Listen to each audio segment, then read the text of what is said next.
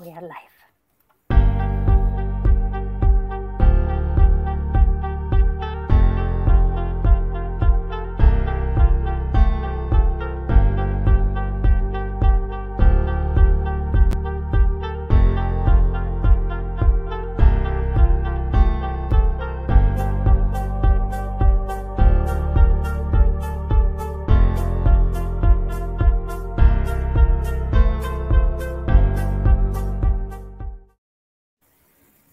Good evening and welcome. We are live on the Thames Festival Trust Facebook and YouTube.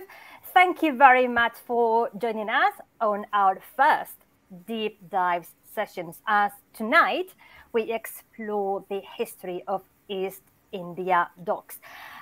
We are going to explore the history of East India docks, and we are going to do that with a fabulous lineup of speakers to do that. But as always, let me remind you that this is intended to be a conversation. And if you are watching this live, please feel free to participate with your comments, a question for one of our speakers, to share your own memories, or just to say hi and to let us know from where are you watching us this evening.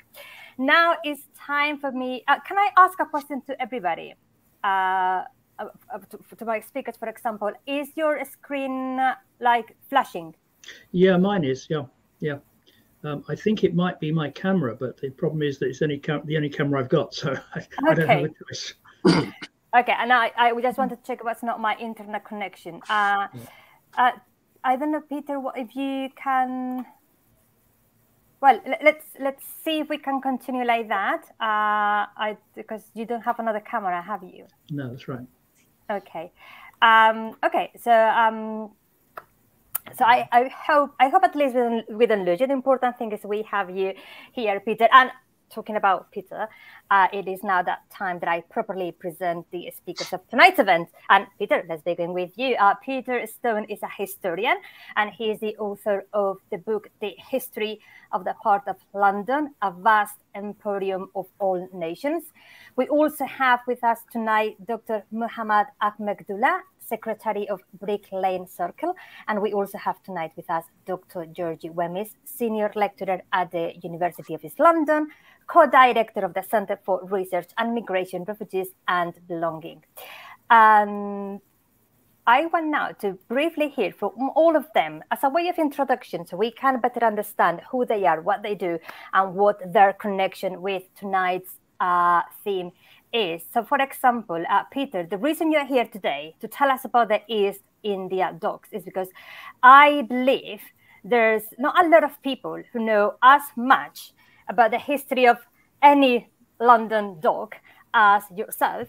So, briefly, to begin and connected to what we're talking about tonight, how would you describe the importance of the Port of London globally? Just looking at the title of your book, A Vast Imperium of All Nations, how important was and is the Port of London? Or in other words, what was your motivation to write a book about the history of the Port of London? Okay, well, I've been studying the history of London, the whole history of London for some years. And as I was doing that, I realized more and more how integral the Thames and the Port of London, the wharves and the docks were to London's development as a major city. And it became clear to me that London would not have grown into the big city it became without the Thames and the Port of London. But while I was doing that studying, I referred to many books, but I realized that most of them were, at that time, all of them were out of date. So I thought, well, I'll write my own. So I did. So and that's how the book came about. And then since then, I've got even more involved in things. I'm a member of the Docklands History Group. And we meet at the Docklands Museum, and so and various other things that are involved in the Thames. Thank you very much, Peter. Georgie, I'm looking forward to having you with us this evening because I'm very aware of the excellent and recent talks and work and events that you have done, for example, with a friend in common and a fellow historian, Asif Shakur, about South Asian seafarers. And as a way of introduction, tell us briefly about your work and how it links to some of the stories that we will be talking about this evening.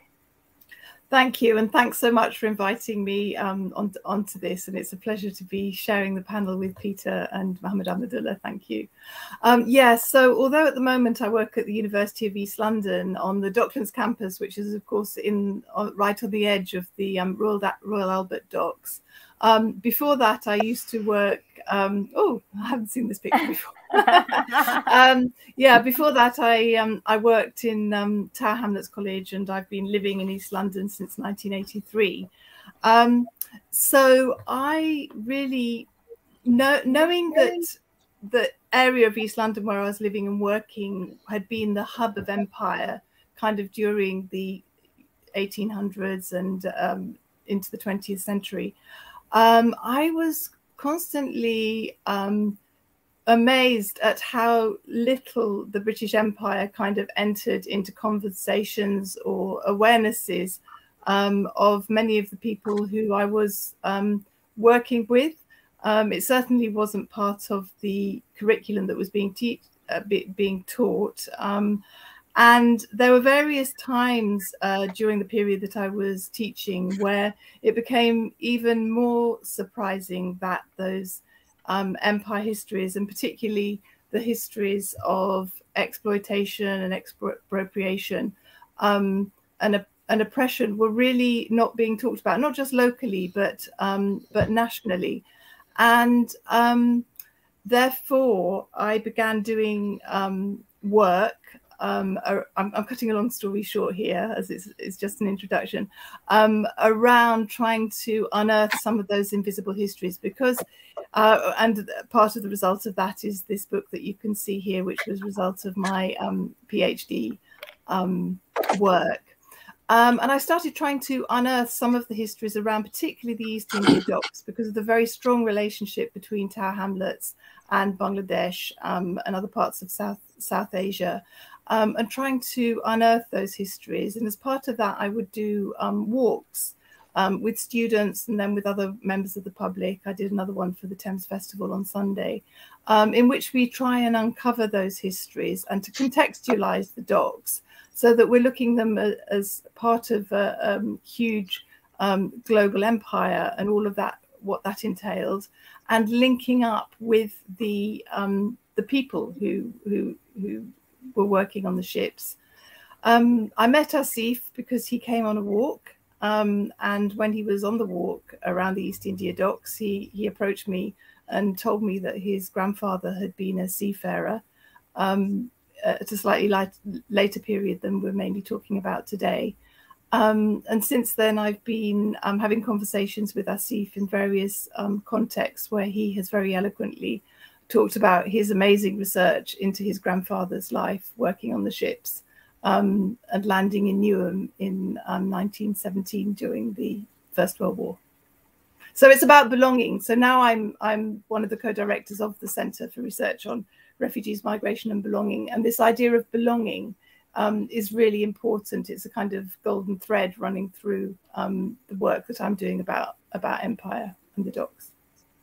Thank you very much, Georgie. And let's hear now from Dr. Muhammad Ahmedullah. For those not very familiar with your work yet, could you briefly tell us what's the Brick Lane Circle and how does it link with the stories that we will be exploring this evening? Well, the Brick Lane Circle grew out of, having tea, coffee, samosas in cafes, right? Just, in the 1990s and 80s, we didn't have much awareness, historical awareness. And then we wanted to do something to try and develop our knowledge base, our intellectual capacities, and so on. So about, around 2007, we realized that, the largest concentration of Bangladeshi people in this country are in Tower Hamlets. They live in Tower Hamlets. And we walk around, people walk around, they work, they drive, and they engage in cultural and social activities. But, the Bangladeshi community and the local white community and other are really oblivious. They don't really know the deep historical links that exist between East London and Bangladesh and Bengal. The connection, direct connection started from the 1630s, and the trade between Bengal and the British East India Company imports, right? Yeah, it was so massive compared to other parts of Asia for quite a long time. And then later on, when the British conquered Bengal, the first place in India, they also ruled Bengal, from the city of London and places in East London along the docks, where the ships went and ships came and brought goods and took people. So there are lots of histories, of places and things in East London that has direct links, with Bengal, going back to 300-400 years. So we wanted to, generate an interest and develop and get people to learn about this history and also learn about the sources of information where they can go and learn. And in the process, over the years, we have produced 5 big books. I just go through one by one. And I think on the screen we have one of your latest projects as well.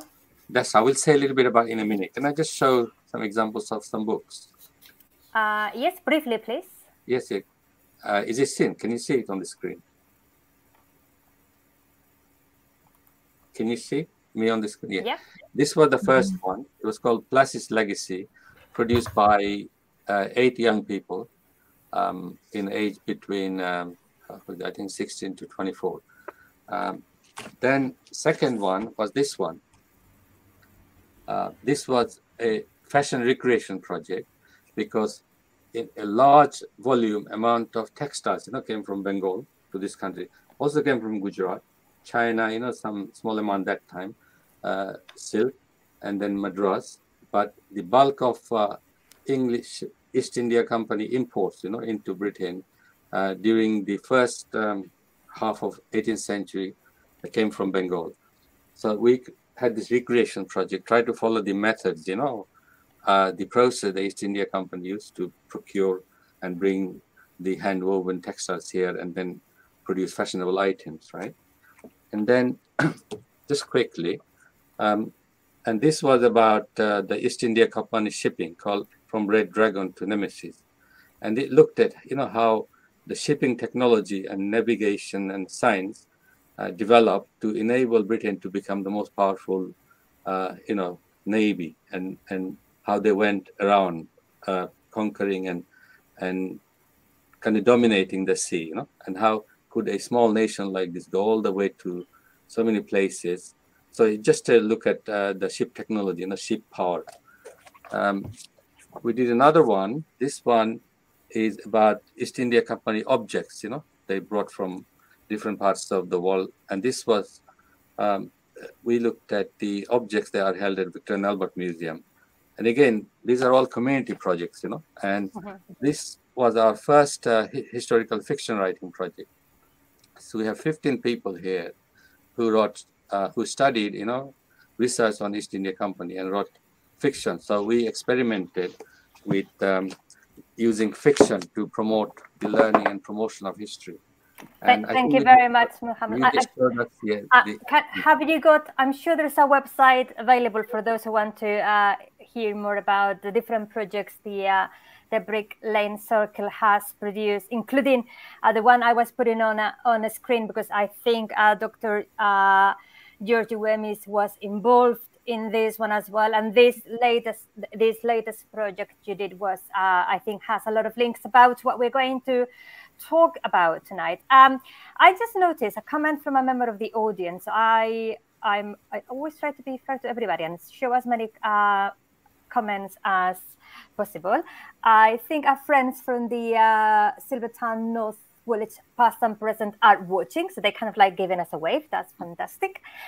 Thank you very much. And Anna here has asked something that every time I do an event about the history or the heritage of the dogs, people talk about. Every time I go to a community meeting in dogs, it's there. And it's a very fair question.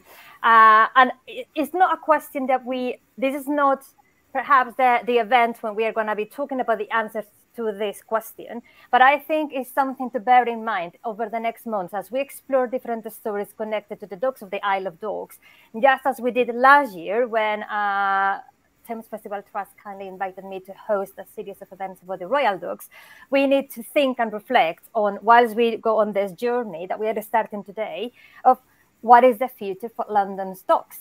And we know how much the communities in the dogs suffered when the dogs closed, and how difficult and challenging the regeneration process has been for all the people affected, people who work there, people who live there, people who then felt were being priced out of the area. So Anna, I'm very aware of the importance of this question. I do apologize if today we're not gonna be answering this question, but at the end of every meeting, I think we all have this question in mind when we have been talking about the history of the royal dogs, as we will be talking tonight about the history of East India dogs, and in the coming months, other stories about the area that is now Canary Wharf.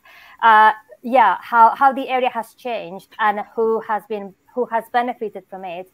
It is something that we are very aware of. That is an important question that we sometimes are unable to answer, but we are not ignoring the current situation for the communities there. So I want to be, long story short, Anna, I don't know we may be able to answer this, although I'm going to let Georgie, Ahmedullah and Peter to comment on the question either now at the end of the session. I'm not ignoring it. I'm just apologizing that it is a very difficult question, but we are very well aware of the challenges of the regeneration of the London Docklands area. Peter, Georgie, Ahmedullah, I don't know if you want to add anything about this at this moment.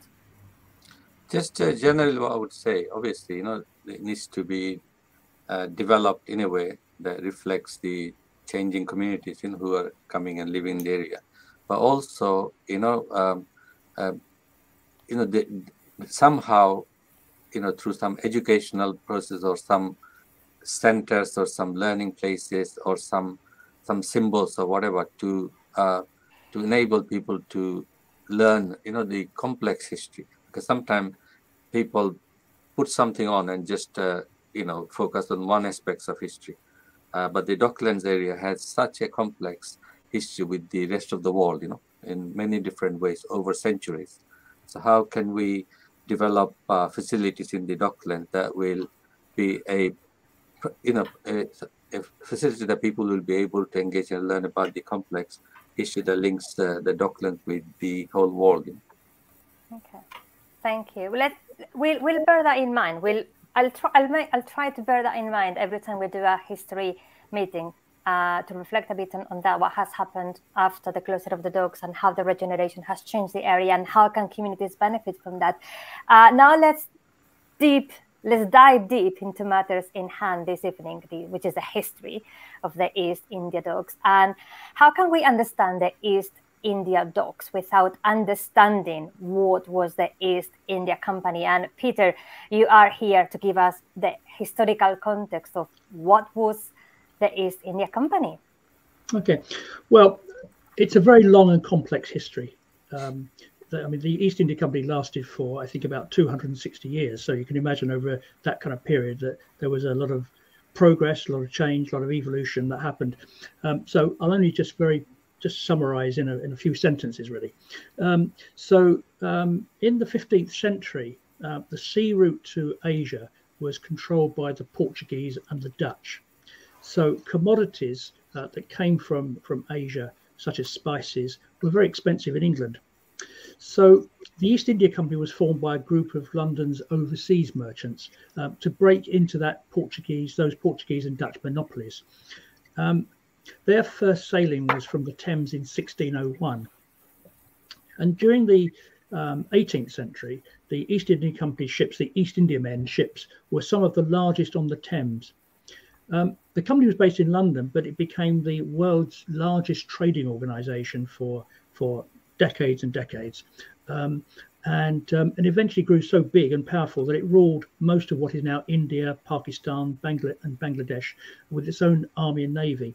And it was bringing back into England lots of products such as silk and spices and various other commodities, various other materials from tea from China and India. And during that time, it sort of changed. It changed Britain. It changed what we were wearing. It changed what we were eating.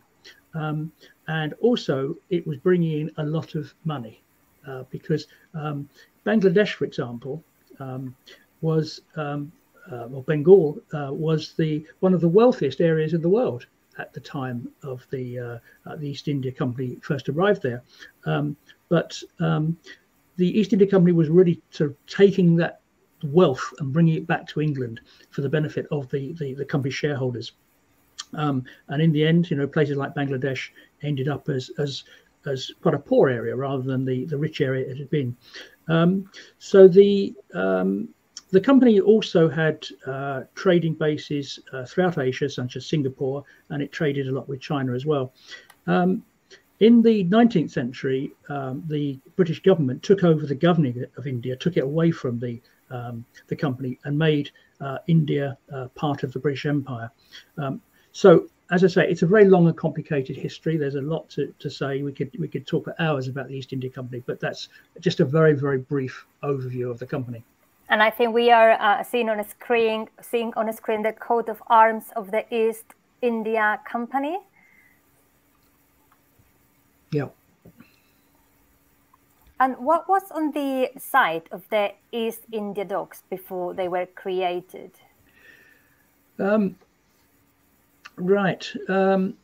So as the East India Company grew in the 17th century, they began to create their own ships. So they first of all they were hiring sort of ships that various ships, but then they began to, as business expanded, they began to build their own ships, and they created their own dockyard at Blackwall. Now, Blackwall was at that time a very isolated area. It was a long way from London in those days, and was an area surrounded by marshes on the side of the Thames. So the East India Company were building their own ships there, but with the increasingly antagonistic and Puritan Parliament that developed into, we ended up with a civil war. But in the 1630s, from the 1630s, the company was facing severe financial problems, and so it ceased to build its own ships, and they sold the yard at Blackwall to a shipyard. A century later, that same yard was owned by a shipwright called John Perry, and Perry created a wet dock for repairing ships, and he's expanded the site to cover 8 acres. So Perry's wet dock was one of the very first docks on the Thames, and a noticeable feature. Can we go back to that picture that we just saw? Yeah. So one of the noticeable features of that dock was that big building in the centre there, which was the masting building, which is where they sort of fix masts into ships, and that would have been seen by all the ships going up and down the Thames. So during Perry's ownership of the dock, it was known as the Brunswick Dock. And Brunswick was a popular name in the 18th century because the Georgian kings of Britain were also the Dukes of Brunswick in Germany. And many of the ships that fought in the wars against France in the late 18th century were built at Perry's. And the dock was also a base for whaling ships, with warehouses for storing whalebone and blubber. Something which is not very well known these days is that London was quite a big whaling port back in the 18th century. So that's the area, the dock that eventually became, which we'll go on to later, which eventually became the East India Dock. What could you tell us about this picture? I think you sent this one to me, East India Company Almshouse Poplar in the 17th century. Okay, that didn't come from me, but I can tell you about it, but it didn't come from me. Oh, okay, sorry. It must have been from our friend and coordinator of this project, James King. Sorry about that. Right. Okay. Right. Okay. No. Okay. Well, they were. So the East India Company, of course, it did various things, but one of the things it did was to build armed houses for its its captains and merchants and so on. So Poplar. Poplar was very close to the East India docks, and in fact they also built in the 1660s, I think it was. They also built their own chapel there, which is St. Matthias, which is still there. It's still a lovely little church. I think it's more of a community centre these days, but very nice church in just off Poplar High Street. Okay.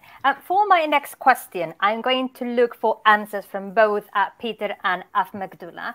Let's talk about the voyage of the East India Company, the timing, frequency, and length of those first trips. And I believe that, for example, I got something very interesting that Ahmedullah put together for us this evening, which shows the list of the first voyages. Who wants to go first? Peter, Ahmedullah? Well, let me just give you an overview of sailing in those days. So back in the days of sailing ships, voyages were determined by the weather, by wind, of course. So a return trip to the Far East, so that trip we're talking about there, that voyage, a return voyage, would take the best part of a year. And was made specifically to Asia, was made according to the weather in the Indian Ocean that determined when they could sail. And each year, so as the East India Company got into its stride, the sailings in those days, to Bombay and China, departed at various times between December and September, depending on where they were going. And then the ships that returned from India came back at the end of June, and those that came back from China came back in September. And that's all to do with the weather and the winds that were pushing along the ships.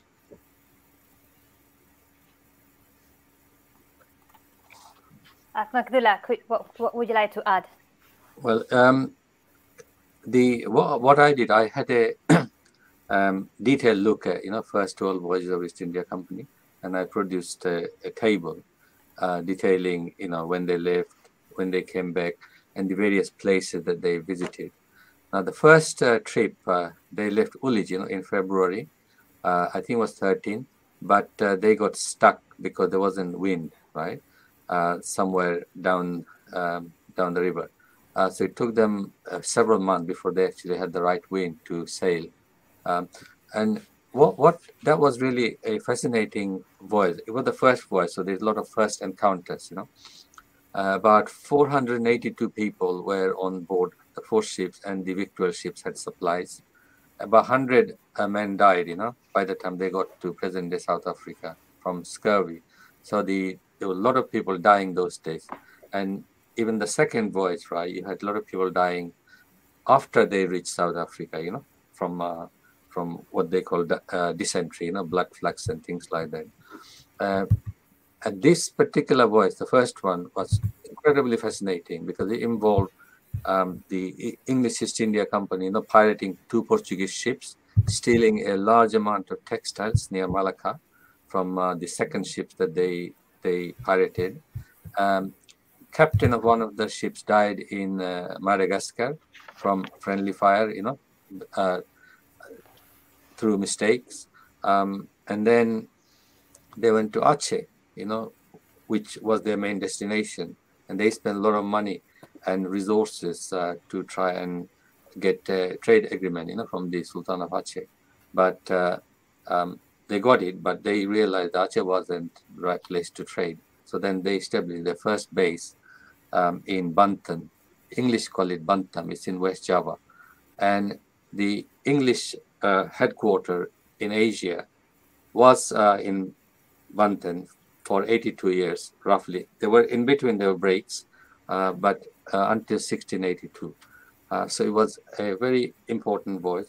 I just want to say another thing. There's an extension of the voyage, because when they came back, they left 23 Englishmen in Banten to develop the settlement. And one of the person who was left for about 2.5 years, he wrote an account of 2.5 years stay, in the city of Banten.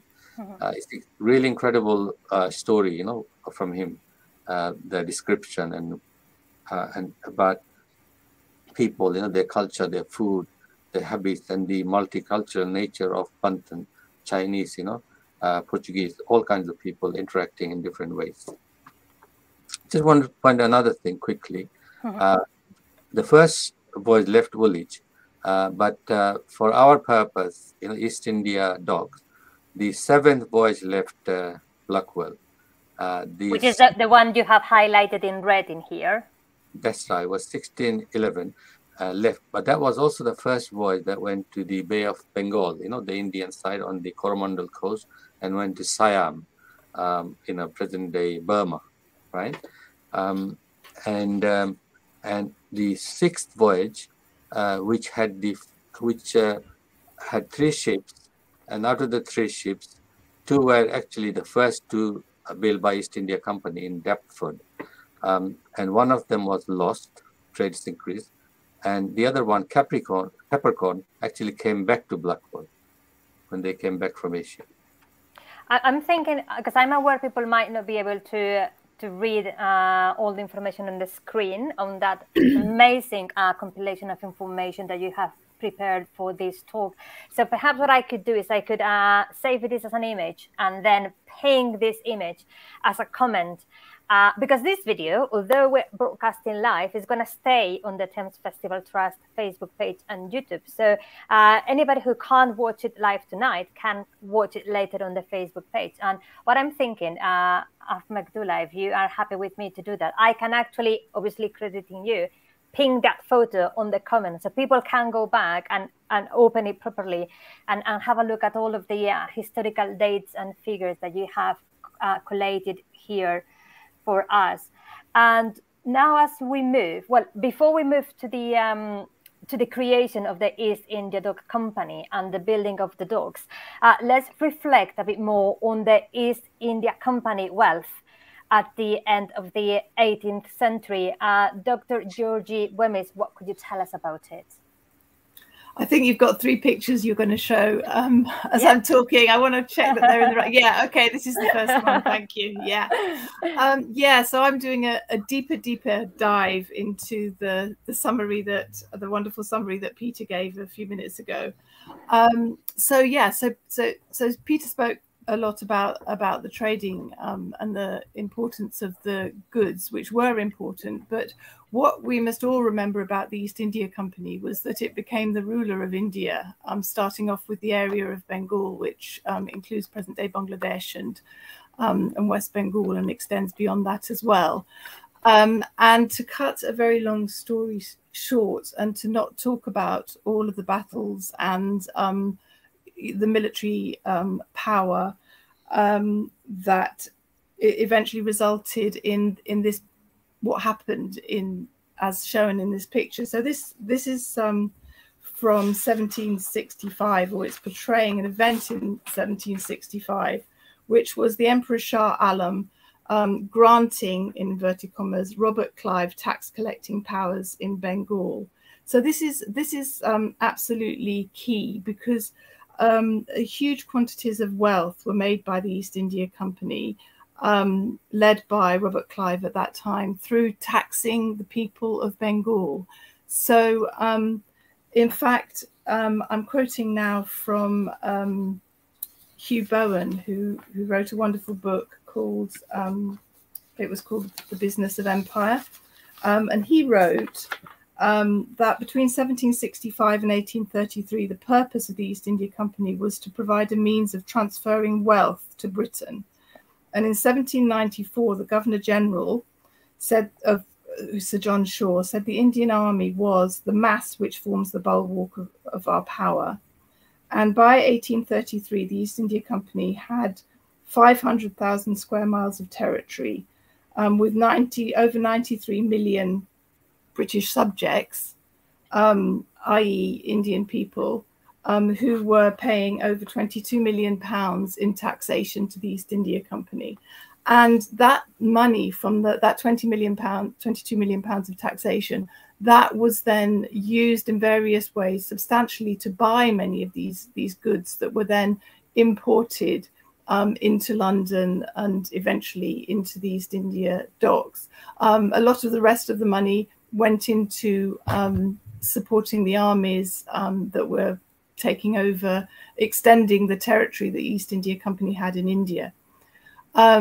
So there was kind of like profits were being made in two ways. This picture here is actually from it used to be in East India House, the headquarters of the East India Company, from where India was ruled at the time. It was, it's actually called The East Offering Its Riches to Britannia. And it was painted in 1778. And it was how obviously the East India Company wanted to see itself. Again, the military power and the control that the East India Company had over vast areas of Asia are hidden in this, as it portrays all of these figures representing different parts of the East, literally handing over their wealth to the East India Company. So that picture pretty much sums up their own view of who they were. And this picture here, I'm zooming through it, is actually taken from a document that was showing the value of the imports into the Port of London in the year up to 1798. And this is significant because it's illustrating the wealth that was coming into the different docks just before the docks were built. And of course, Peter's going to talk about the importance of the fortifications that surround the docks, which were there, of course, to preserve the profits of the merchants. So the top line in the first one is showing that there were 53 ships coming from the East Indies. Their tonnage was totaling 41,000 tons, and you can see there the goods, the tea, the china, the drugs, and a whole list of different fabrics, as well as peppers and spices that were coming in, and their value of being £6.5 million at that time. The figures underneath are the goods coming in from the West Indies and the English settlements of America at that time, and you can see there that although there was about £500,000 more in value, that those goods were coming in on 346 different ships, which were only 101,000 tons. And that is really significant. It's adding depth to Peter's point about the size of the ships and the huge value of the goods that were on the ships. The other figures were showing the exports, which were to both parts of the world, which were much, much less, about half, and also the goods which were being exported, which were not nearly of the same kind of value. So they were, you know, linens and woolens and haberdashery goods and some those kinds of things. So that's kind of hopefully setting up for Peter his discussion about the significance of the docks themselves when they were opened. And just to add to what Georgie said, I mean, you know, what I think is quite amazing is that, you know, how the Indian subcontinent was actually ruled from an office in the City of London. I think the East India House that you just mentioned there, I think was in Leadenhall Street or one of those streets, and so it's incredible that a whole continent, or this whole continent, could be ruled from that one office. Yeah, there it is. There it is. Yeah, yeah. I can do my magic time to time. Yeah. Can I just add something else, which is extremely important, and we haven't got a chance to really talk about it in detail, but the Bengal famine that took place in 1769 to 70. Which was a direct result of the taxation of the East India Company of the people of Bengal. This resulted in, there's different figures which can be discussed, but up to 10 million people dying in the area of Bengal, which represented possibly 1/3 of the population. So this complete, you know, sort of more than decimation of that part of the world had a very, very long lasting effect on everything that happened afterwards. We can't possibly do it justice today, but I also don't think that we can, you know, move on with talking about the docks and the goods being imported without knowing that is the background. The cost of life for that. Yeah. Which also links quite well in I wanted to introduce at this point another of the stories that we wanted to cover this evening, and that's not only the vital contribution of the South Asian seafarers, but also well, let's go back to the basics here, because a lot of people are not very familiar with the word Lascars. Who were the Lascars? Do you want me to respond? What are we talking about when we talk about Lascars? Which Asif, our friend Asif, sometimes says he has mixed feelings about the use of that word. Yeah, I mean, it's derived from a Persian word, which has got another meaning to do with the military, but it became a term of abuse eventually in the way that it was used within the Merchant Navy. I don't know how much you want me to talk about it here, but just as an introduction, and I think maybe we're going to be talking about it later, is that throughout the time of the East India Company, and in different ways and in different numbers, people from South Asia, as well as also later on from East Africa and from China, were recruited to work on the ships, because the crews that left London were never the same as the crews that came back for all sorts of reasons. And I think we're going to talk a little bit more about their lives later. But this is a picture of some South Asian seafarers, possibly in the East India docks. I've seen somewhere a date of around 1908 for this picture. But these are men possibly recruited from Bengal, present-day Bangladesh. We can talk about that a bit more later as well. Having arrived on a ship. Yeah, there's a lot more to say, but maybe we're going to go into more detail later.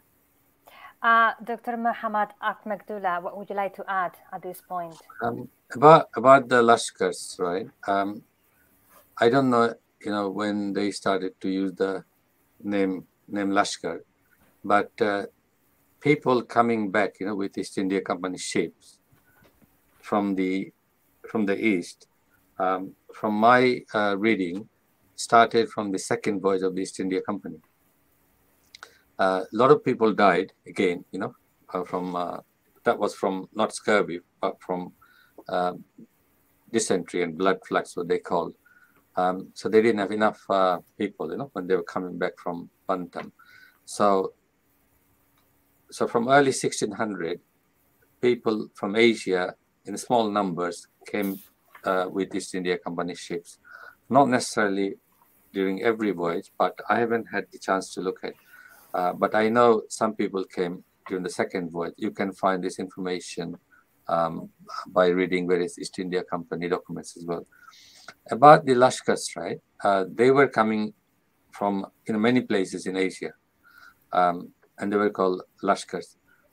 I had a look at British newspaper on British newspaper online, I think it's called. Sorry, British newspaper archives. And if you type in Lashkars, you get incredible, news reports, from late 1700, 1800 about Lashkars, and they're really incredible stories, some of them. I'll just point out one story. This from the 1838, around 1838, a Lashkar came and then he died, and there was a funeral for him by his colleagues, and he was taken along Cannon Street Road, carried on several people's shoulder, and then hundreds of local people to come and have a look. The police had to come and keep them keep them away, right? So there's no crash and things like that. And then, when they went to bury that Lashkar, they had to pay, negotiate a price for the piece of land. So they're really incredible story. The other thing I would say about the Lashkars, I think Bengali Lashkars coming to East End became very big from the late 1800s, from my understanding. But before that, not many Bengalis were part of the Lashkar community. I got this photo that I don't know if perhaps Georgie, you wanted to talk about this photo that you sent me a bit later, but I think chronologically perhaps we can talk about this photo now. Okay. Okay. Yes, of course.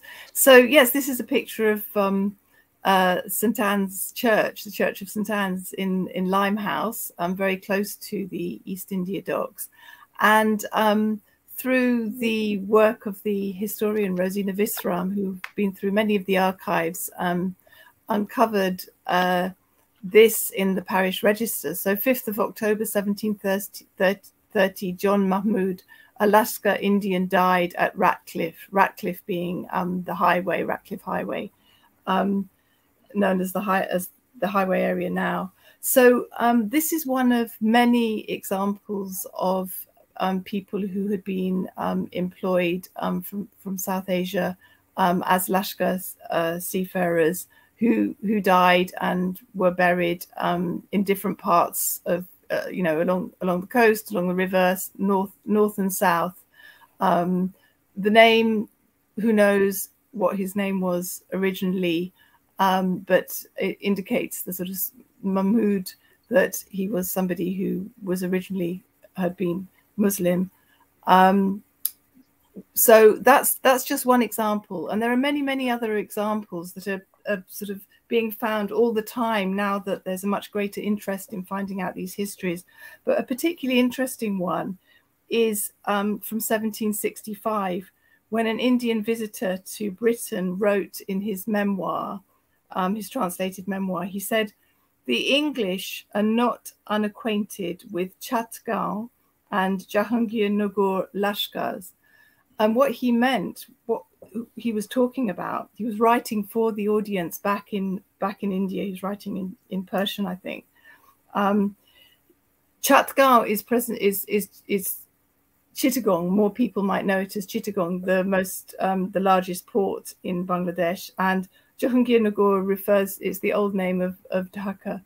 So it's just amazing to think that that there was this idea that English people, he thought, were quite familiar with meeting men from South Asia, from those particular parts of the world. We're obviously talking about the 18th, 17th, 18th, 19th century, but I don't know if Peter remember this, when we did one of the reminiscence sessions about the royal docks in the Thames Festival last year. And we had Asif, and we had Peter, and also we had a lady called Colleen Sullivan, who is a member of our Royal Docks History Club. She grew up in the docks, and she was having this beautiful conversation with Asif about the concept Lashkars and her memory of that. And if now we're talking about the 20th century, so perhaps working and living conditions for the Lashkars were better, and we're talking about different times. But Colleen remembers growing up. She was a child when the Royal Docks were operating and ships were arriving, a lot of people from all around the world. And for her, the word Lashkar was a positive thing, because she had her memory. She connected Lashkars with, she said, this beautiful bunch of men who arrived with very colorful, beautiful dresses, with their music. Sometimes they gave us sweets. So she had this really nice memory of, for her, the Lashkars were these seamen wearing very colorful and bright colors, and playing music and being really nice to the children in the streets, and everybody was nice to them. So I just wanted to flag that we had a similar conversation, and that translated 100 years later evoked these memories from people who were living in the Royal Docks. And for them, she said, I was fascinated by them. I was always looking forward to seeing them. It was like an attraction. They were nice, and they were smiling, they were playing their music, and they had exotic outfits that they were wearing. So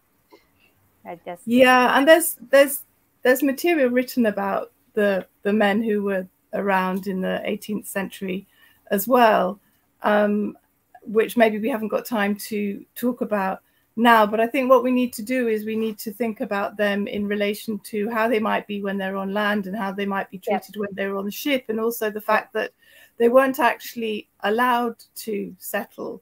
There was a various legislation passed, but significantly the Merchant Shipping Act of 1823 that became known as the Lashkar Act, and it specifically prevented the settlement of South Asian seafarers in the UK, despite the fact that they were British subjects under the Empire, and that gave them worse conditions than the European seafarers in terms of the pay that they had, the food that they were given, the accommodation that they had, and also how they were treated.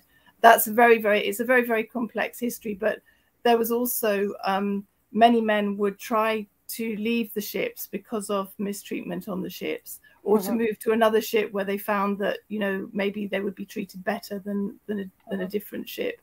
And many stayed, and they set up boarding houses with local women. Rosina Visram has found references to some of the women that they ran the boarding houses with, people who were known as, for example, Calcutta Louise or Mrs. Janu. So I think there's lots of stories to be uncovered and told about the lives in that kind of multicultural part of London during that time, not just of people from South Asia, but from all other parts of the world as well. And it is really shocking to think of how they were treated versus how big their contribution was and how vital the work that they were doing was, and how they were not treated equally and unfairly compared to their European counterparts. Just one thing. Can I add one thing to this? Of course. My understanding is that, you know, when we categorize people working on ship as Lashkar, there were different classes of the people who were on. There were some people who managed the Lashkars, who kept the Lashkars under control, right? So they probably enjoyed what they did, you know, better conditions, better in a situation than the lower grade of Lashkars, or I don't know what their names were, you know, all the different grades. You know, there were some Lashkars who worked in the engine room, and some Lashkars were cooks, you know, and then there were people who were managing the Lashkars, but they're from the Indian subcontinent, from Bangladesh, Bengal, and other places. We may have time to come back to this later. In the meantime, let's continue to move chronologically to the next chapter of our journey this evening. Let's go back to Peter. Peter, how and why the East India Docks were created? Okay, throughout the 18th century, the Thames was becoming very congested with ships. Not only did you have the East India ships coming in, but also the West India ships, which were bringing sugar and rum from the East Indies.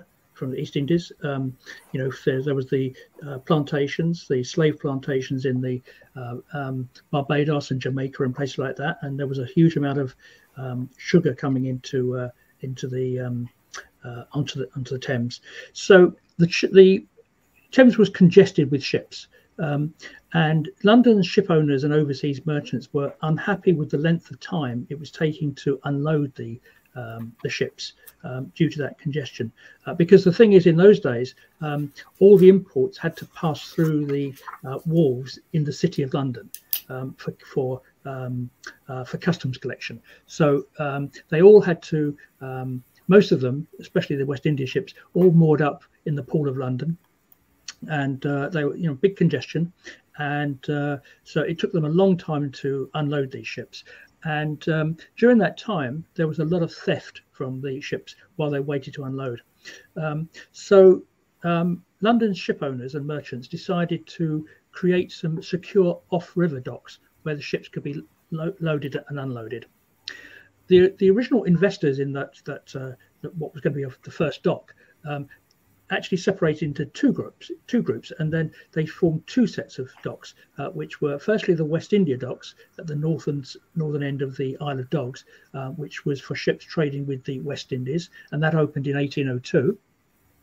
And then the London docks, which were at Wapping, which were created by London's general overseas merchants and ship owners dealing in tobacco and other cargoes. And those docks opened in 1805. So we now have two sets of docks on the Thames. And these docks were surrounded by warehouses where the goods could be stored while they waited to be sent out or to arrive. For security, these docks, the two docks, were surrounded by high walls. So after the West India ships moved into their dock in 1802, the river pirates who had been stealing from the ships turned their attention to the ships of the East India Company. Those merchants, the East India merchants and ship owners, decided to create their own docks, for the ships trading with the Far East. And that proposal actually came from a group of ship owners led by two men, Robert Wigram and John Walmore, rather than the East India Company itself. And in July 1803, an Act of Parliament was passed to create the East India Docks. And this Act of Parliament gave these new docks a 21-year monopoly on any goods arriving from the Far East, which effectively made the docks exclusive to the East India Company.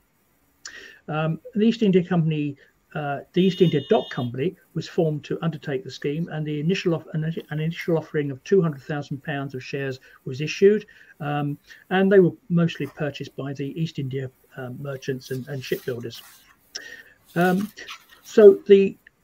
new dock company, East India Dock Company, it purchased back the Brunswick dock, which I'd mentioned earlier, at Blackwall, which had been sold by the East India Company 150 years earlier. And they also bought several plots of land in the marshes and elsewhere that surrounded the Brunswick dock at Blackwall. And so this planned dock that this dock they planned was actually quite small compared with the West India docks, because as I've mentioned earlier, the sailings of East India Company ships were fairly spread out throughout the year, whereas those of the West India trade all departed and arrived at the same time. And then the East India the investors of the East India docks took advantage of the experience gained during the building of the previous two sets of docks, the West India and the London docks, and they hired two very experienced men, John Rennie and Ralph Walker, who between them had worked on the West India and the London docks, and they commissioned them to carry out the expansion of the Brunswick dock to form the East India dock.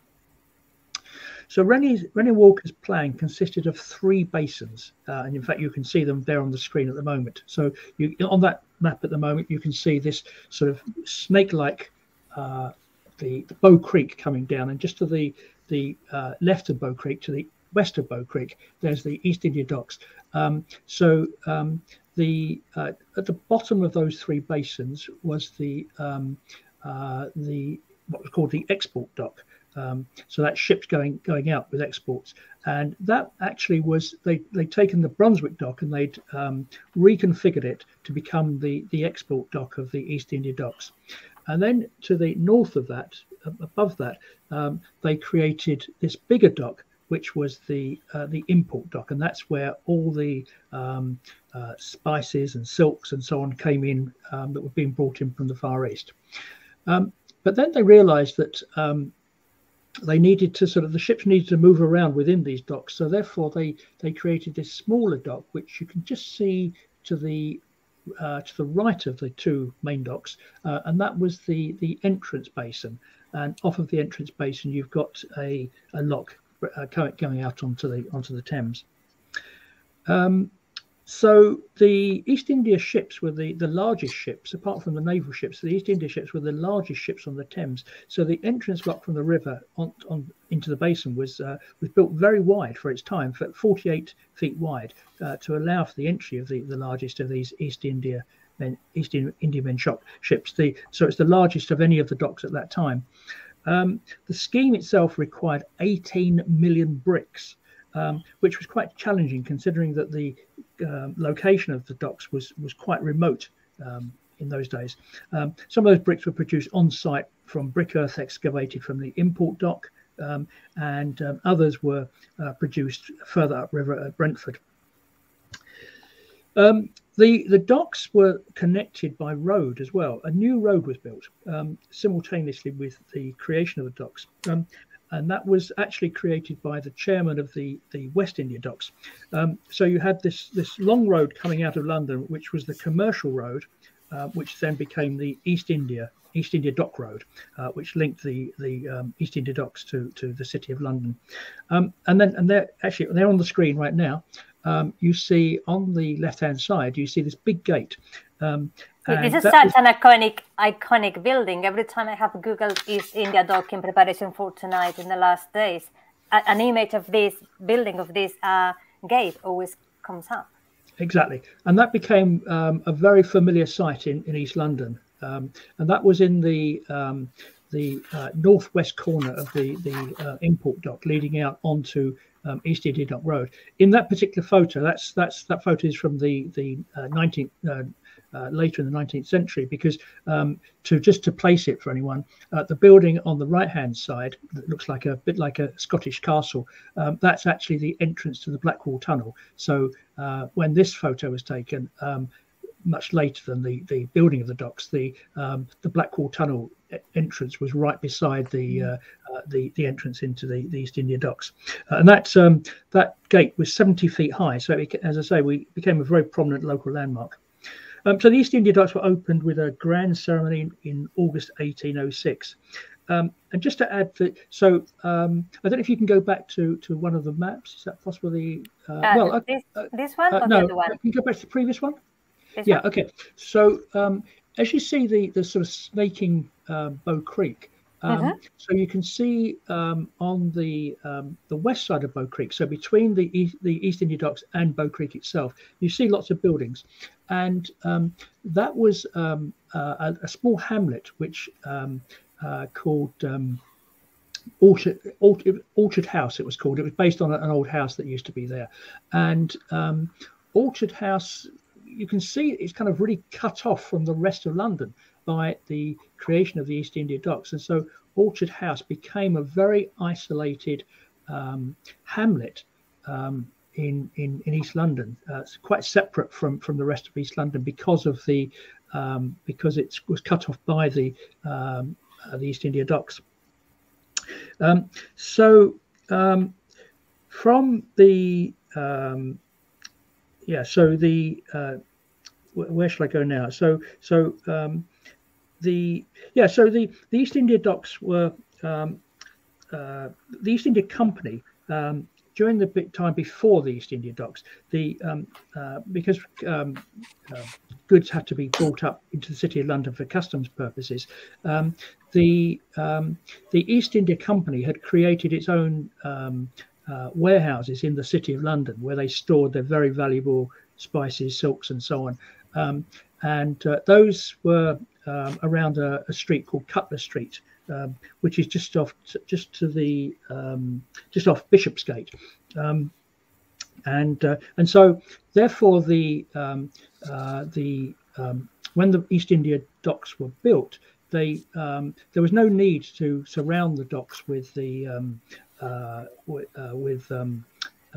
warehouses, as there were at the West India and at the London docks, because they already had the warehouses in the East End. And actually, just to mention a personal point on those warehouses at Cutler Street, in the 1940s, my mother and father were working in those warehouses. They still exist now, and my mother and father were working there, and that's where they started courting. That's where they met and started courting. So I have a personal connection with the East India Dock, the East India warehouses at Cutler Street. So there was very little. Initially, there was very little warehousing around the East India Docks when they were first built. Although over time they did add various warehouses around them. So I think that gives you a kind of quick overview of the creation of the East India Docks. And Peter, I want to say Robert Rogers, who used to be the secretary of the one of the committee members of the Newham History Society, he is reading your book the history of the Port of London. And I know it's true because I've been to his house recently, and that's the first thing I spotted.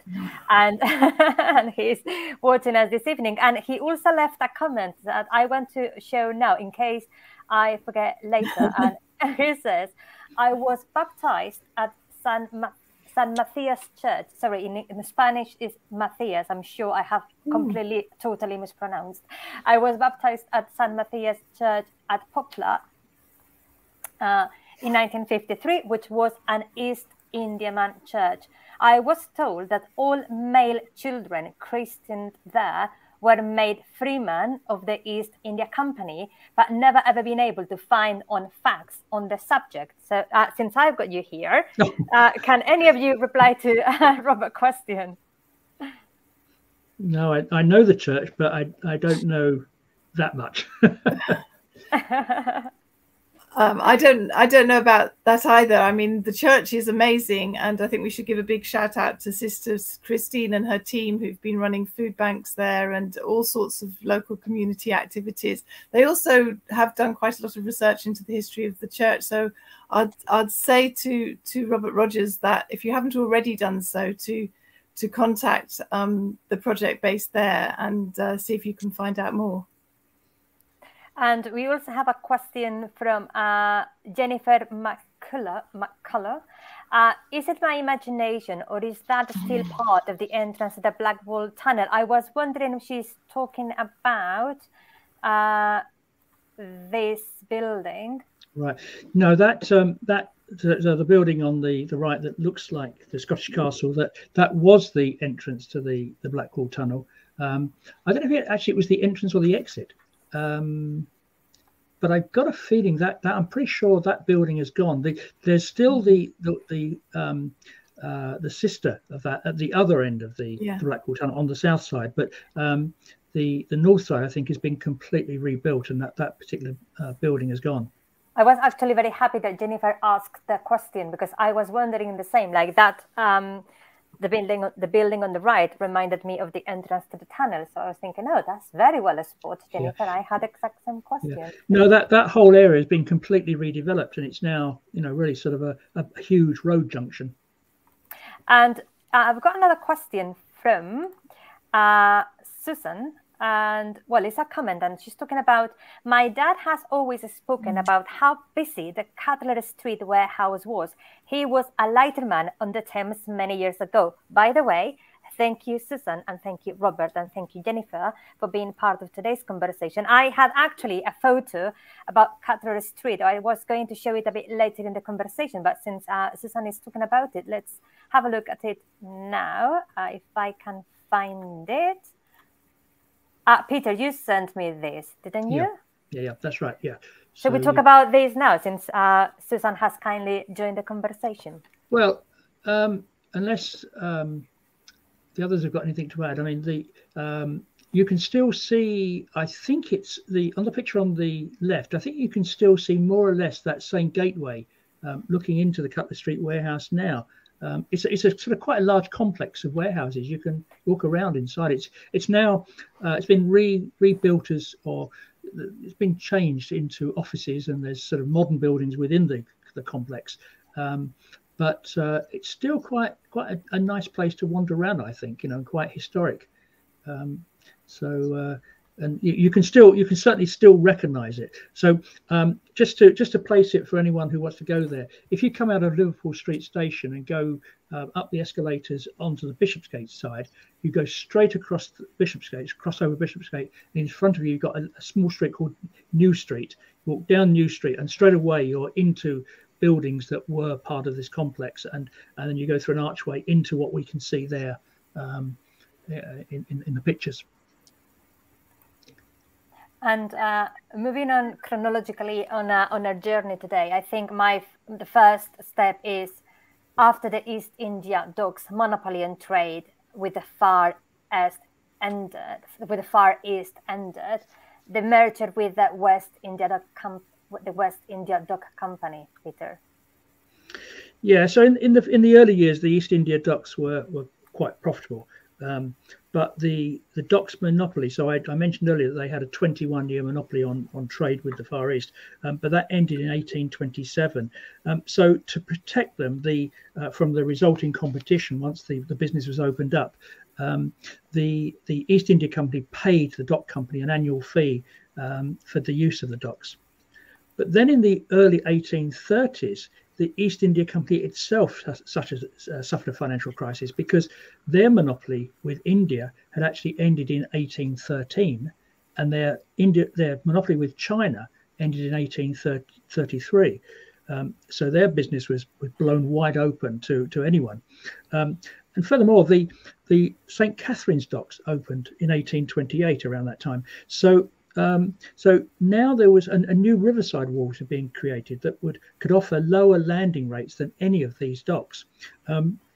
So therefore, you then had overcapacity for the berthing of ships and for the storing of goods in warehouses. So, and the whole business between all the docks became very, very competitive.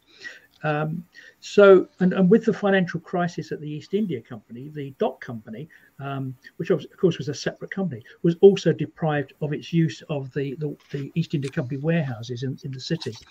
But the problem for the East India docks was that they'd been created with minimal warehousing from which they could profit in this new open competitive market. But on the other hand, with the opening of the St. Catherine's and the wharves, the West India docks had too much warehousing. So therefore, it made sense for the East and West India docks, the two dock companies, to merge, which they did in 1838.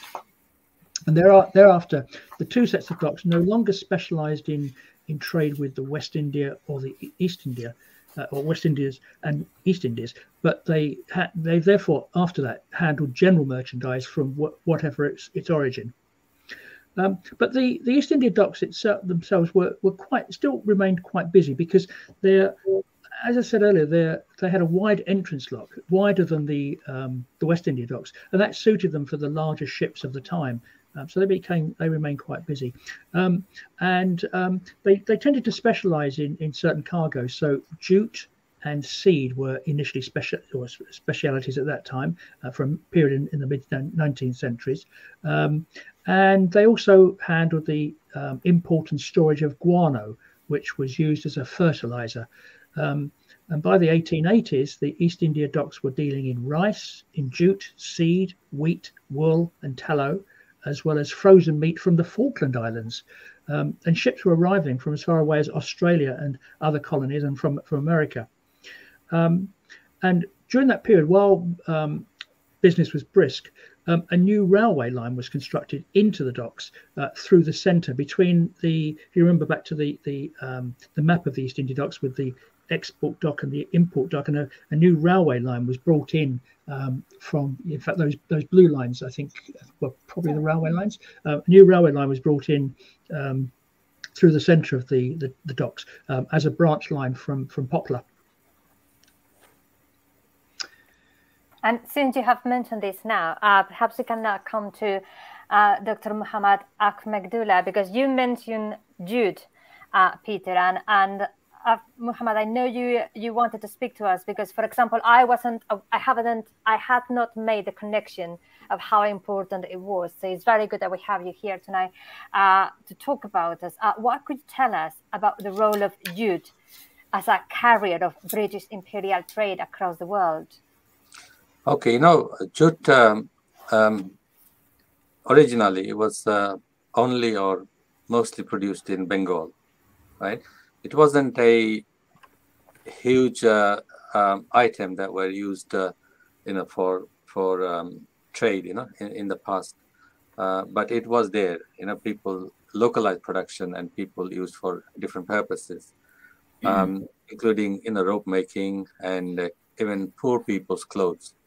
But I believe, sometime in the later part of the 18th century, the British East India Company started to make use of jute as package materials, because those days, jute were produced by handlooms.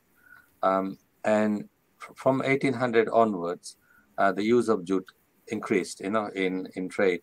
But then they were still produced by hand.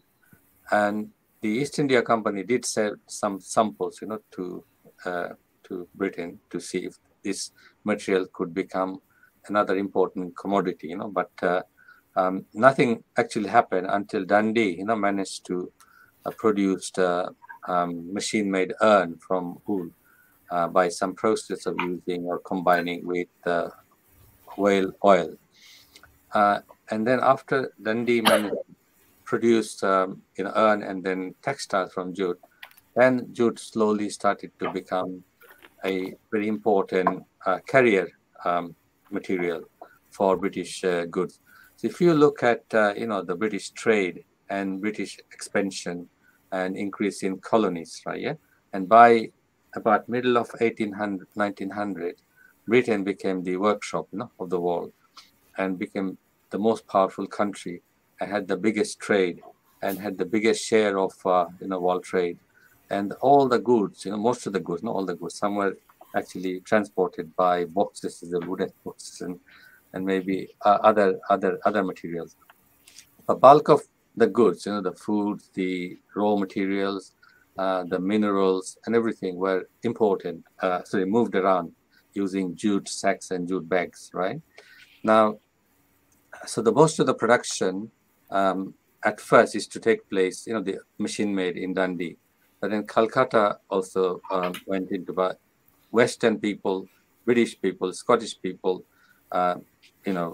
investing in Calcutta and producing the textile, the urn there as well.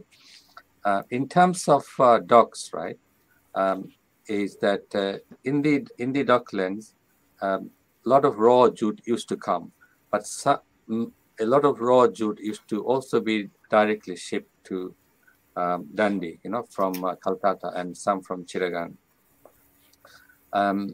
So docks, East London docks, for me is very important for another reason, is that all the other goods that came and went were facilitated by jute in terms of carrying, being the carrying sort of material, a carrier, right? So sugar coming from West Indies, cotton coming from Australia, cotton coming from America, Brazilian coffee, Caribbean sugar, Australian wool, not Australian cotton, and Australian corn, Egyptian grain, Cuban sugar, Brazilian nitrate.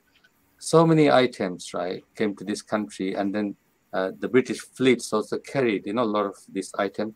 And sometimes, some of the manufactured textiles, jute textiles in Dundee, were sent by train, to London, and then exported to many parts of the world. So docklands played a role, and I have seen, on some sources about some warehouse, that were established in the docklands, in East India docks, and there were also some warehouses, jute warehouses, around in other parts of nearby areas in Southwark and also in West India docks and in Mill Hill area. So jute was a really big, very important, material, fabrics that plays such an important role in the British overseas expansion and carrying goods from all over the world from one place to another. And because the materials came from Bengal, although at the moment Bengal is not the biggest, Bangladesh is not the biggest, producer of jute. India has become biggest, but they also produce in other places.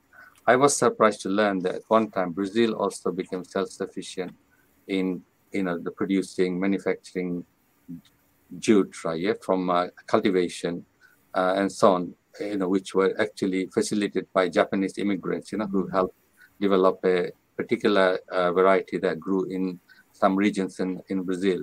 So, and being from Bangladesh, right, and knowing that a material, right, plays such a big role around the world. But it's not only, the jute sacks and, jute bags, right, and ropes. There are many other kind of items. What I learned recently was very kind of fascinating, that, when there was a gold rush in Australia, and Australia is hot country, and in some places during the gold rush, when the desert, very hot places, they actually use jute to create some kind of basic fridge, right? Whereby jute helped transfer the heat, from inside this kind of fridge-like box, metallic box, which had water surrounding it and jute clothes around it, and then there was a mechanism by which water could seep into the jute material and then got evaporated by the wind. And through this mechanism, the heat kind of went. So, and we're actually at the moment developing a project on jute for East London, for Tower Hamlet. It's such an important fabric, and not many of us know. We still use it, the bags of comes in. We used to get a lot of rice, in even until recently, in jute bags in this country. But now jute is becoming, more fashionable now and more kind of in demand because of the climate change thing. So even in Asda and places like you go, in Morrison's, you can see jute bags, and in charity shops and many places, jute is becoming kind of very important. So Docklands played a role in carrying, goods, transporting, exporting and importing goods using jute bags. Also, some raw jute. I don't know the quantity, but near Docklands, East London Docks, there was a factory, a jute factory established in Carpenters Road in 1864. There was another one in Barking, and the same guy, Ritchie, his own company set up another one in also Kennington, and there were in Enfield another jute factory. There might have been more, but I haven't had the chance, to look into to see the to what extent how much manufacturing of jute took place in various places of London. But it's sort of fascinating to know that there were factories, and jute factory established in Stratford. It was because the raw jute was coming to the Docklands, and it was quite near. It's fascinating because I had never joined the dots and to realize how important only one material was in the whole history of the Port of London. So thank you very much for highlighting that. Georgie, we kind of moved on, but we promised that we would go back to talking about more about the South Asian seafarers. And you, for example, sent me, I think you sent me this photo, this map. What could you tell us about this image in relation to the story of the South Asian seafarers? Yeah, well, I really just included this because thanks, Marieta, because it's very hard to get the figures and the statistics because they were such an invisible labor force. But there's a couple of sources that we're able to look at. One is Rosina Visram's work, and the other, this map is from the book called Counterflows to Colonialism by Michael Fisher. And what it shows is a record on a ship that was came to England in 1818, where there was actually an attempt to record the origins of the people who were working on that particular ship. So on this, it shows, you can see at the bottom, it says self-reported origins of the Sarang Tyndall. They were like the bosun on the ships. They would recruit the Lashkars. So that's the O's, and then the L's are the Lashkars, and then the ship serpents and the sepoys were the S. But just focusing on the L's and the O's, if we look at this map, we can see that many of them are coming from an area which does pretty much equate to present day Sylhet in northeast Bangladesh, which is where the great majority of Bangladeshi British people originate from, and also a little bit lower down. It's difficult for me to point it out, but it's at the top of the Bengal, where you see O and 4 L's, and then under that 3 L's and an S, which could be around the port of Chittagong. So, and then you can see all around the coast of India, and then moving up as well to Oman, and possibly, I don't know, the island there, it's a bit high to be Mauritius, but possibly might have been meant to be Mauritius. So it's given, and also, as Ahmedullah was saying, further down in present day Malaysia and Indonesia as well. So it's a pretty good indication that agrees with other records of where men were being recruited from to work on ships at that time. So that's from 1818. But in terms of over time, people came from different areas. So, for example, Asif Shakur's family are from Punjab, and many people came from that part of present day Pakistan.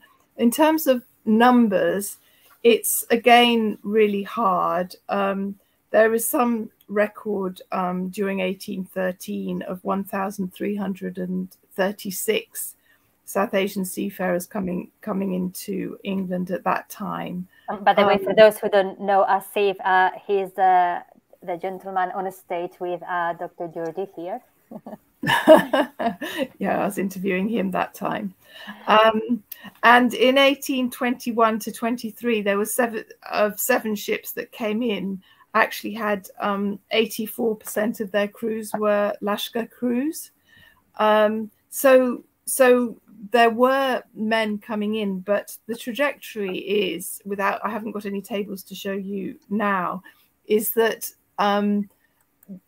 it was sort of between 1,000 and 2,000 men who were coming in until the introduction of steamships and the opening of the Suez Canal, sort of after the mid part of the 19th century. And that's when we really saw an increase in the numbers of South Asian seafarers working on British ships. So that I'm going a bit beyond, but just to give an idea that by the Second World War, 25% of the crews working in the British Merchant Navy were South Asian seafarers, and that is a really hidden history. But they played a really important role in both world wars, which I'm sure you're going to have another discussion on another day.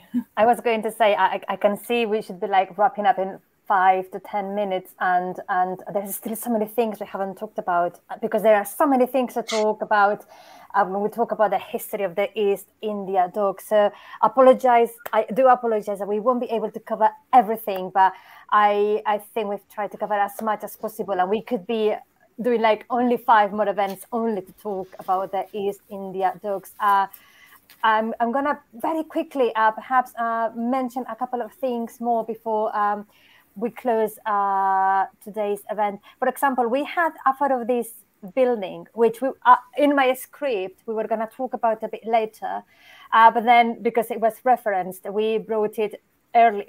We put it on the screen a bit earlier. But could you have Georgie or Peter just briefly explain what this building is and the importance of it? Peter, do you want to do that? Well, okay. So it's East India House in the City of London. So, the East India Company, initially it started very small. So it started in the home of the chairman in the very early days. Then their offices got bigger and grander until they ended up with this huge building, which was, as I said earlier, they ruled India from this building. But the important thing from a trade point of view was that you had all these men working in this building, which were called writers. They called them writers, and these men were the men who communicated. If you go back to the days before telephones and email, everything had to be done on paper, so if they wanted to send a letter to say Calcutta and say, okay, we want this kind of silk on your next journey. So can you, if they sent that, letter to their agent in Calcutta saying, please gather together this kind of silk, it would take a few months from the time that they wrote that letter out to India, and then the reply saying, oh, sorry, we couldn't get that kind of silk, would take a few months to come back again. So they had these writers who were very skilled in writing in particular ways to because you know how if you can write an email today and you write it very casually, and then the person on the other end doesn't really understand what you're talking about, and so you have to rewrite it. Well, if it's taking best part of a year to go there and back, you can't really do that. So these guys were very skilled in writing a particular way, and they actually became the basis of the British civil service. The civil service, the British government took over, working in the same ways that were created by the East India Company in this building. And the building was big enough that they even had a museum in there. So they were collecting different items of interest from the Far East, which they had within this building. So it must have been a very interesting building. I can't remember when it was demolished, but sadly it no longer exists. I was going to say fascinated, perhaps more shocked, is the realization of what you mentioned, Georgie. You mentioned that, Peter, as well, that territories, land far away, were ruled by people in this building. How shocking! And now when we think about it, how unfair it was. But it's that's why it's so important that we learn from our history and reflect on what was happened and what was fair and not as fair. Very quickly, because I had this beautiful photo that the amazing team from the Thames Festival Trust supplied to me for tonight. The Cutty Shark. Is the Cutty Shark history connected to the East India Docks? I'm asking from a point of total ignorance. I don't think it was directly. I mean, only. Well, I'm not really sure about this. Maybe others know, but I think only indirectly, in that the Cutty Sark, of course, was a class of ship that was made to be very, very fast, so that it could bring tea back to from China, I think, to Britain as fast as possible. So in that sense, I think there's a connection, but I don't think it's directly connected to the East India Docks. It might be. I don't know.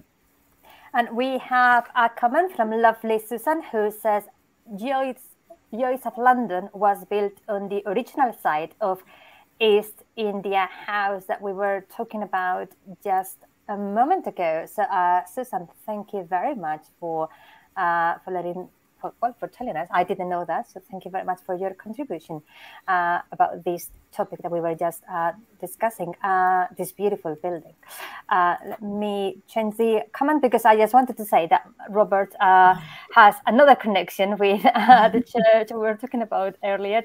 Mum and Dad were also married at St. Matthias.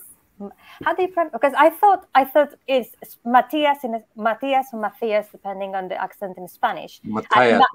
And Matthew in English. So I was very shocked to see Matthias spelled as in Spanish, but in English, because I would have thought it's Matthew in English. I think they call it Matthias. That's how they pronounce it. And Jennifer has added about the Cutty Sark that we were talking about, that it's a tea clipper. And Georgie, I don't know if you want to add anything else about the Cutty Shark. Not really about the Cutty Sark. I was just going to say about St. Matthias Church that if you do get down there, it's really worth going when it's open, and you can look inside, and there's kind of various plaques that memorialize people who were captains in the East India Company, and also some of the graves outside, which have got ships on them.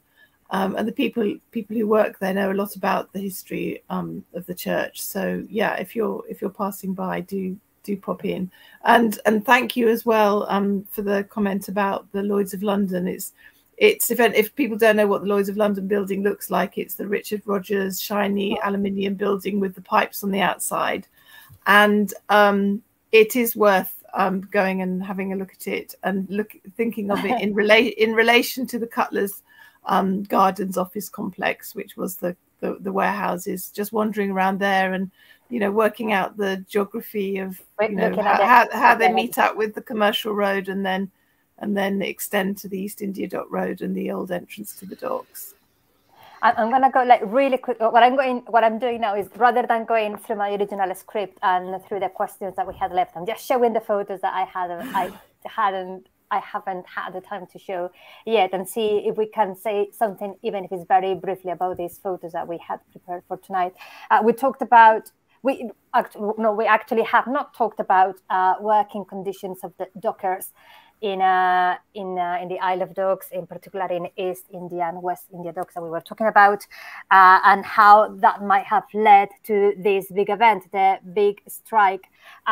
Peter, I don't know if you could tell us something very quickly about the big strike. Yeah, I don't know if so. Okay, I think you're referring to the Great Strike of 1889. Yeah, correct. I don't know if that the photo greatest is. Strike, sorry. Yeah, I don't know if that photo is from that particular strike. But what happened was that there was a dispute that happened in the West India docks. So this is after the West India docks and East India docks were one company. There was a dispute in the West India docks over the unloading of a ship, and this was in the very, very early days of trade unions. They were just forming, and so there'd been the Match Girls strike at the Bryant and May factory in the East End.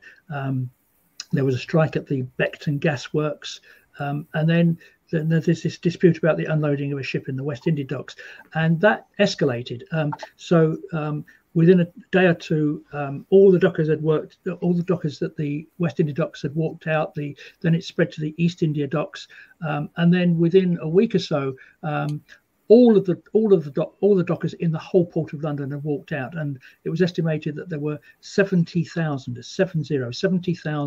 dockers that came out on strike in that strike, and there were great marches from the East End every day into the City of London to the offices of the dock companies, and so these dockers organised these big marches of 10,000 men each day coming into the city, and so this strike went on for weeks, for about 4 or 5 weeks, and then the Cardinal Manning, who was this very old, very elderly Catholic Archbishop of Westminster, and he got involved because he had got connections with the East End, because a lot of the dockers were actually of Irish descent and were Catholics, and so he got involved and he became the mediator that eventually ended the strike. There was what the dockers were striking for was 6 pence per day in wages, and which was called the dockers' tanner, and so the dockers eventually got their dockers' tanner at the end of the strike. So that's about the Great Strike, which I guess is from. So you could see in that picture, by the way, the dock gates were closed, and they were closed because the strike was going on. Yeah, actually, yeah, you can. Yep. That's what I liked about this photo and what I wanted to show it, even if briefly, because we have always seen this iconic image of this gate, and the gate is always open, and you can see that the gate is closed in this photo. Another photo I didn't get to show when Peter, when you were talking about the when the East India docks were built, and then the merger with West India docks, and how big they were at the time. And I had this beautiful photo that I think I received both from you and also from James and the Thames Festival Trust team. Yeah, so in the latter part of the 19th century, there were two companies who were the main, two shipping companies who were the main users of the East India docks. One was Union Castle, which you see there. They were long distance steamers who mainly traded with Africa, South Africa, and other places in that direction. And they were, so the East India docks became their base in London. There was another company which I forget the name. I think it was called something like Aberdeen Liners, or Aberdeen, something like that. And they were the other main user of the East India docks. So that's a great photo. And we get to the end of the journey. Why did the docks close? Yeah, well, okay, so vessels that were coming to the Thames were getting larger, and so they were having trouble getting to the older docks, the older upriver docks, the East India, the West India, and the London docks, and so they were beginning to move downriver to the Royal Docks and Tilbury, and so the older docks were gradually going out of use. Then in the Second World War, the East India export dock was badly damaged, and after the war, it never reopened. It was, and during 1946, it was filled in, and between 1947 and 1956, in the Brunswick power station was that we go back to that name, Brunswick. The Brunswick power station was built over it. But the import dock still continued for a while, and it handled short sea and coastal traffic, in other words, smaller ships. And in the 1960s, was being used by the Fred Olsen line, and they specialised in fruit and vegetable coming from the Canary Islands. But nevertheless, there was a surplus of capacity in the old docks, and so it made sense for the Port of London Authority to close down any underused docks to save on maintenance and sell off the land. And the main gateway we've been seeing there at the East India Docks was finally demolished in 1958 to make way for the new approach to the Blackwall Tunnel. And the import dock eventually closed in 1967 and was filled in. And then if people remember a few years back, there was at the entrance to the Blackwall Tunnel, there was a big building, a big modern building, which was the Financial Times building at that time, and that was built on the site of the East India import dock. And that later, it's no longer the Financial Times building, but it became a British Telecom building after that. As that photo indicates, there are still parts of the East India. So there's not much to see these days, but there are parts that still survive. The main part, which can still be seen, is very nice. It's the old entrance basin. There it is. It's now kind of like a big pond, really. But it's really a nature reserve, which is part of the Lee Valley Park, and it has several Grade 2 listed parts to it. You can see over on the right hand side of the picture, you can see some old walls there of the docks. So that's probably the sort of the biggest thing to see. But around the area around there, in the streets around, there are still some features that still exist. So there's various walls and there's gates, and one of the nicest is the gate of the East India Company's pepper warehouse, which, yes, there it is on the left-hand side of the screen, and there's some old walls in the old East India Docks. And I think you may have a picture of, there's a large stone plaque at the entrance to the Blackwall Tunnel. I don't have it uploaded to the studio, but I can ping it as a comment at the end of the session or tomorrow. Okay. So yeah, if most people, they drive straight into the Blackwall Tunnel, but if you were to walk there and stop there, you'd see that there's a big stone commemoration, which was actually from above the gate of the old East India Docks, and it was preserved and is now there, standing there at the entrance to the Blackwall Tunnel. But otherwise, there's oh yes, you can if you see at the clock tower of the gate, and then that sort of square below it, that's what's preserved, and beside the Blackwall Tunnel entrance. But otherwise, most things have gone and have been rebuilt, have been built over, and are now sort of modern housing or warehouses or factories or offices and so on. So there are. So this.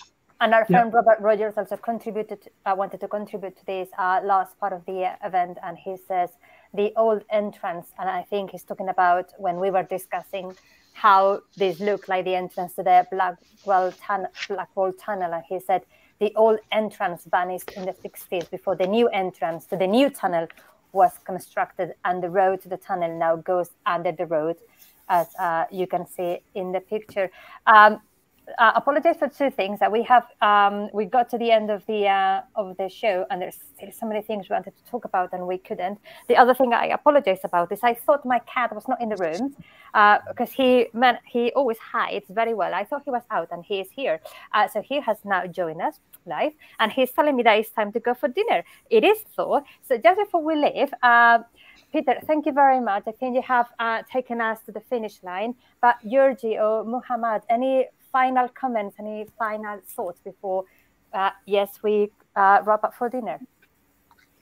No, it's been fascinating, new perspective. Peter has got a lot of knowledge, gained a lot of deeper understanding of history of the area, so when we go for a walk with Georgie next time, because I have organized with Georgie, we have new things to tell people. And just a little bit about the Cutlass House, the warehouse, Cutlass Street warehouse. We used to do a lot of walks with Nick Robbins. I don't know if people know Nick Robbins. Well, he made a very interesting book, wrote a very interesting book about the East India Company, didn't he? Yeah, that's right. And he has been helping us run East India Company walks, especially covering, City of London and Liverpool Street, that sort of area. And he took us to Cutlass Street warehouse so many times. There used to be a plug there, but that's gone missing now. I've got pictures of the plug, which used to be outside, with saying that, all the different kind of imports that used to come. It's quite nice looking, but that's no longer there. Thank you very much. Georgie, any final thoughts? Yeah, I just wanted to say something about the developments that are going on around the spaces and how there's very little incorporated into any of those developments which remember any of the histories that we've been talking about. And maybe that also links to the first question about the future of the docks as well. I think that the Lee River Trust, Valley Trust, are going to put in some sort of regeneration bid in which it might be possible to have a little bit more history writing around the docks, so people know more about what they are and why they're there. So I really hope that that's going to happen, and that they just become much more visible to not just people who are super interested like all of us, but people generally living in the area or visiting. Can I add something to what quickly, yeah. Raja? Now, Georgie was talking about writing about missing history. What we found quite a bit offensive and a bit sad as well. When you go past, you see Virginia Monument, and there's no mention of the Native Americans. What happened to them? Right? They celebrate, these people going there, a nice monument, and that led to the genocide and total near annihilation of the population of North America. There's no mention. That should be there, the consequences of, those first settlements, what happened to the Native Americans, Native populations. I think that's a very important point.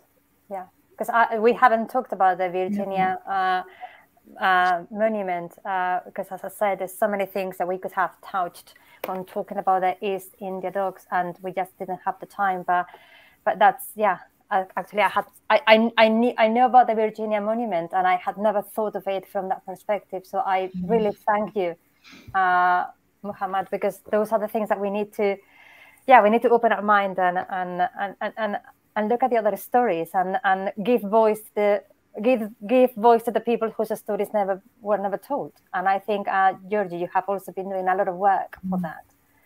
So thank you. So thank you to the three of you for being with us this evening, and thank you to everybody who has tuned in to watch live and who have participated with comments. I'm very happy to see that people like, for example, see if I can quickly find Lorraine from the Royal Docks History Club has also joined us this evening. Susan, thank you very, very much. She says, I have learned so much more about our wonderful city of London and the docks areas. Well, this is what we intended to do this evening. And apologize to Anna that I might have not been able to answer her question, but I keep putting it on a screen because I do have so much respect for the communities in the docklands who have suffered so much through the regeneration process and after the closure of the dock. So even if that was not what we were tackling this evening, I do have a lot of respect for how challenging the situation has and continues to be for a lot of people in London docklands. I think it's time that we call it a day and that I go and feed my cat, and probably you haven't had a chance to eat either, so I'm gonna leave you to enjoy the rest of the evening. And of course, thank you so very much to Thames Festival Trust for bringing us together this evening. Thank you very much. Thank you. Bye. Bye-bye.